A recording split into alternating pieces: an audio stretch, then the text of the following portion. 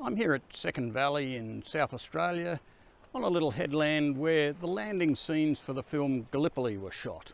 I came here to do a little bit of fishing, and in fact I caught a couple of salmon there this morning, but they were pretty small, so I decided I'd go and have a look at the rocks instead. And it's a good thing I brought some field gear because there's some really interesting rocks here. The rocks here are strongly deformed but only weakly metamorphosed. Most of them are these carbonaceous to calcareous siltstones, and as you can see here they've been isoclinally folded and there's a weak foliation axial planar to those folds. The metamorphic grade is somewhere lowermost green schist, and the highest grade mineral you'll see is chlorite. They have a vague phylitic sheen on most of the foliation parting surfaces. Most of the time that foliation is parallel to bedding. You only really see that it's at an angle to bedding where it goes through a fold hinge like there. Most of them are like this grey phylitic siltstone here with a phylitic foliation parallel to bedding, and as you can see on this bedding plane here, a very strong lineation down dip. There's some carbonates in the sequence. This one here has got that classic fluted weathering surface to tell you that it's calcareous, and the light brown colour tells you it's probably dolomitic. There's also some thrust faults here that are almost parallel to bedding, and they occasionally cut out the core of isoclinal folds. And here's one of those thrust faults. This is the plane of the fault here, parallel to bedding in the massive carbonates below, and you can see some layered siltstones above, and they've got a bit of a drag fold happening there to tell you that it's had some sinistral movement that way. Now, it turns out that these structures are pretty important in controlling mineralisation here, and since it's left lateral, you would expect that dilation would be in left-hand bends, but that's actually not the case. There's probably been more than one episode of movement on this structure, and the one that's important for mineralisation was probably right lateral. And here's that same structure a little bit further along strike with the massive carbonates below and the bedded siltstones above. And here it takes a right-hand bend, and where that bend is, there's this beautiful hydrothermal breccia developed, and that's kind of interesting, as you'll see in a minute. The lesson here is that big structures like this that control mineralisation very often have multiple episodes of movement, and they're not always in the same sense or direction. So just because something doesn't look right in the folds you're looking at or the bends you've got, doesn't mean that there's nothing on that structure. You need to look elsewhere if you can see other signs of mineralisation. When I first saw these breccias, I thought they might have been rough concrete foundations for some old boat sheds that used to be here. There's also some huge deposits of talus breccia streaming down the cliff face there and getting cemented by calcareous groundwater.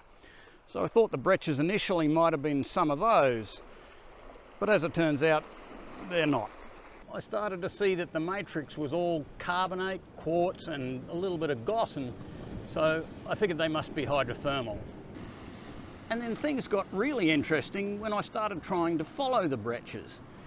In this case, I can see that there's a little squib of breccia following along a structure heading that way, and that structure is actually perpendicular to the thrust fault which is below us. We're in the bedded siltstone here, and along this subsidiary structure that's roughly perpendicular, the breccias have reamed up little breccia pipes along that structure all the way through up into the host rocks above.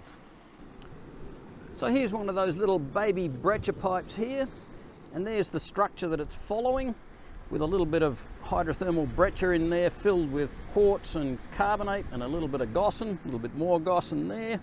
But the little breccia pipe has reamed its way up the structure and carved out this almost round hole with smooth walls, and you can see some of the clasts in there have quite rounded shapes, so they've been milled as the hydrothermal fluid's been streaming up that structure and reaming out the wall rocks.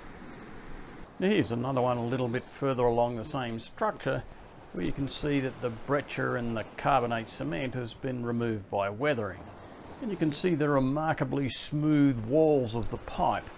And there's just a little bit of breccia left in the bottom there.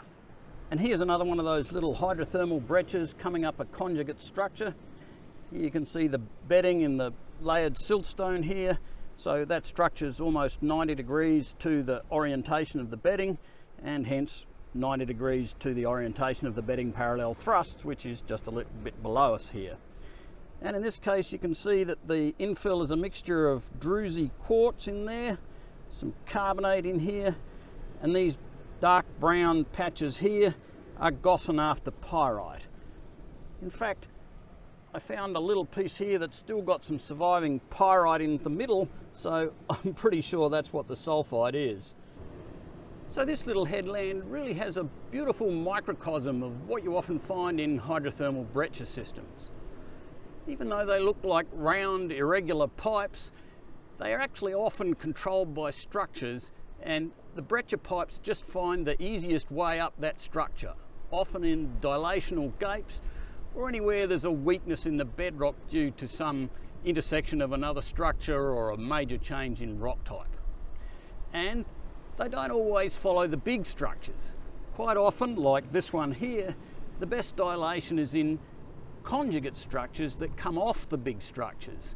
So that's often where the best mineralisation is, and particularly that's often where the best open space develops, because they're not ground up by the major movements on the big faults, which produces a lot of rock flour that fills in all the cavities between the breccias. The smaller breccias on the smaller structures tend to have more open space, and generally speaking that means better mineralisation, because most of the minerals that we look for love to grow in open space.